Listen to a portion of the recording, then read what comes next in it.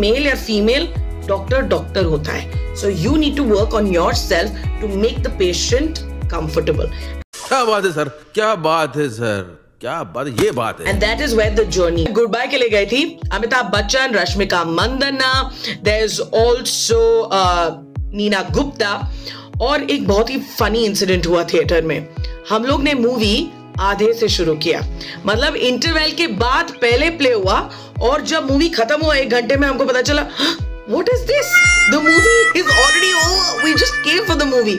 शाबाश बेटा. And then we went and spoke to the authorities and saying that भैया आपने बीच मझधार से शुरू किया है पिक्चर.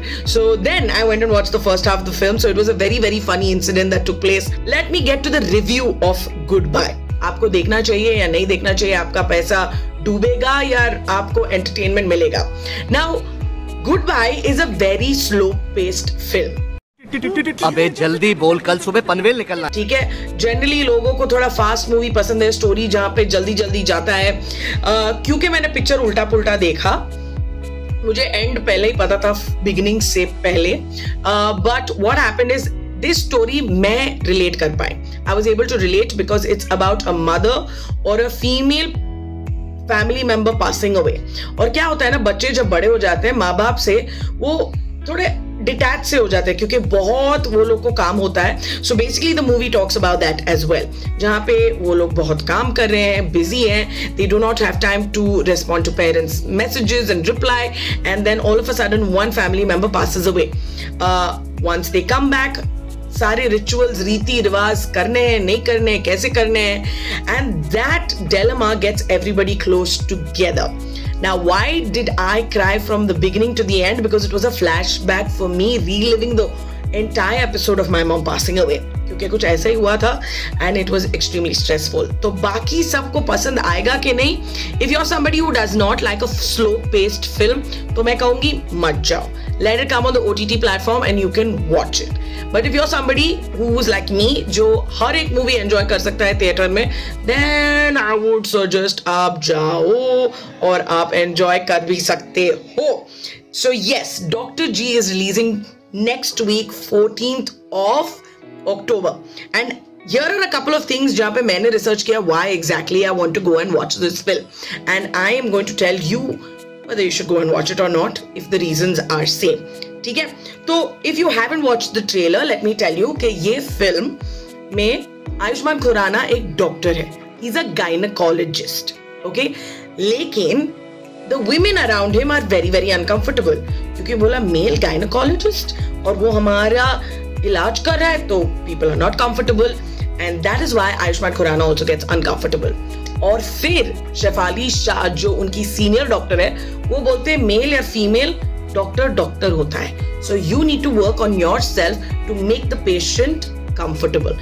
क्या बात है सर, क्या बात है सर, क्या बात है, ये बात है. And that is where the journey starts. He starts to figure out how exactly he needs to figure out how he's going to be comfortable and how he is going to be. Did you know that Ayushman Khurana उनको real life में doctor बनना था? जी हाँ, उनका पहला सपना था doctor बनना और उसके लिए उन्होंने 11th और 12th में साइंस भी लिया था. लेकिन things had different plans for him and that's why he left doctory and came off to cinema. Shefali Shah. In real life, she also wanted to be a neurosurgeon. लेकिन पढ़ते पढ़ते उन्होंने बोला फिजिक्स मेरे समझ के बाहर है और मैं नहीं कर पाऊंगी ये. And finally she gave in and she became an actress. Do you think it was a good decision? वो डॉक्टर अच्छी बनती कि एक्ट्रेस बहुत अच्छी है. I personally love Shefali Shah also. These are such fine actors. Now tell me आपके weekend के क्या प्लान्स हैं? Do you want to do something fun and relaxing जहाँ पे आप कुछ कल्ट क्लासिक फिल्म्स देख सकते हैं और एंजॉय कर सकते हैं? Anybody up for that? Something that I am going to watch with my friends. Many people are saying online streaming and chilling. That's a wonderful idea. अगर मैं आपको थोड़े मूवीज रेकमेंड करूं तो क्या आप जाके वो मूवीज देखेंगे? बिकॉज मेरा प्लान वो है, मैं ये वीकेंड ये सारे फिल्म्स देखने वाली हूँ because they are cult classic films and they are my absolute favourite. और मैं रिकमेंडेशन के साथ उस फिल्म के बारे में आपको एक अंदर की बात बताऊंगी जो शायद आपने कभी सुनी नहीं होगी। रिद्धि रेकमेंड्स। मैं आपको 3 कल्ट क्लासिक फिल्म्स बताने वाली हूँ।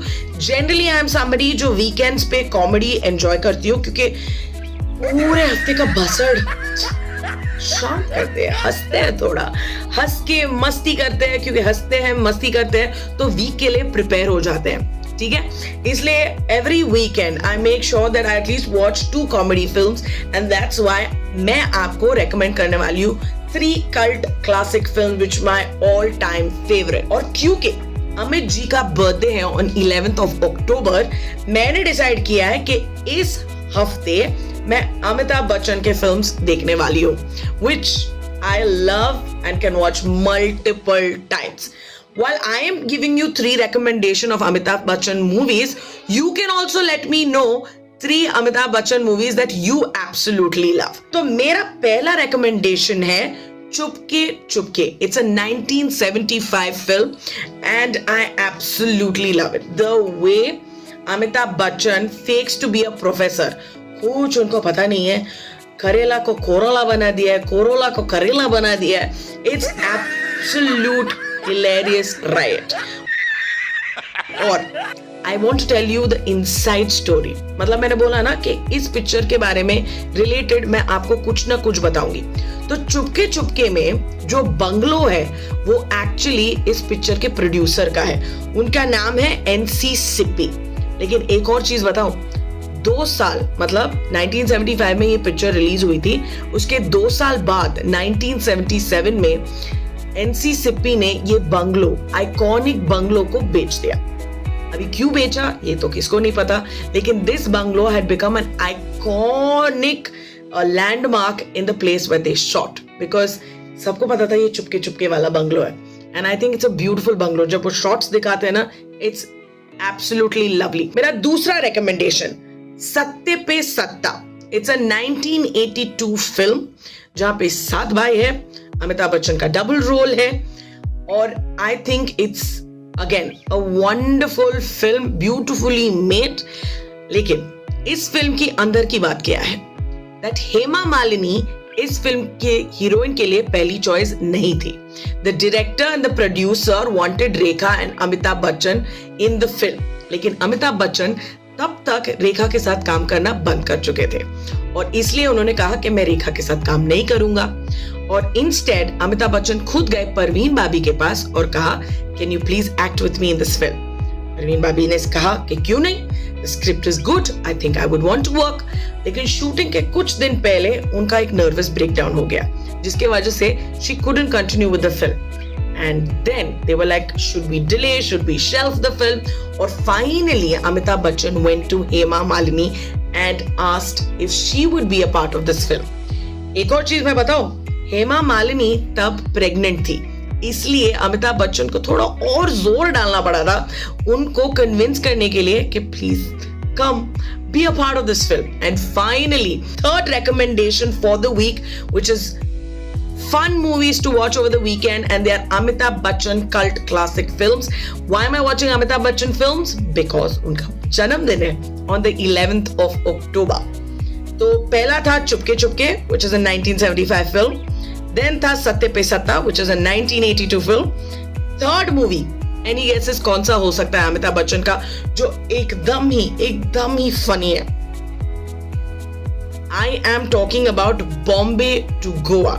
It's a 1972 film, but it is a brilliant film. It's the second funniest film according to people in India.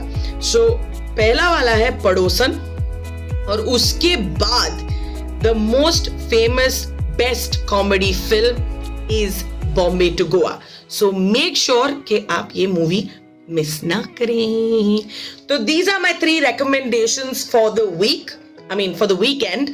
Also because it's Amitabh Bachchan's birthday, तो मुझे लगा उनके बर्थडे को सेलिब्रेट करना चाहिए, उनके कल क्लासिक फिल्म्स को सेलिब्रेट करना चाहिए जो बहुत ही अच्छे हैं। The first one is Chupke Chupke, the second one is सत्ते पे सत्ता, and the third one is Bombay to Goa. आप बताइए आप कौन सा फिल्म देखने वाले हो? Chocolate echo because PK is the right answer. Well done you guys. अभी तीसरा सवाल, ये तो बहुत ही सिंपल होने वाला है, मुझे लगता है सबको जवाब मिलेगा। तो सिर्फ पहले 3 सही जवाब देने वाले को फ्लाइंग किस मिलेगा, बाकी सबको Tullu. And RJ Goldie again, well done. I was talking about London to Makda. Well done. तू हो गई 1 to 2। O कुड़िए what to do। गाऊंगी तो आप भाग जाओगे, इसलिए मैं वापस नहीं कर रही हूँ।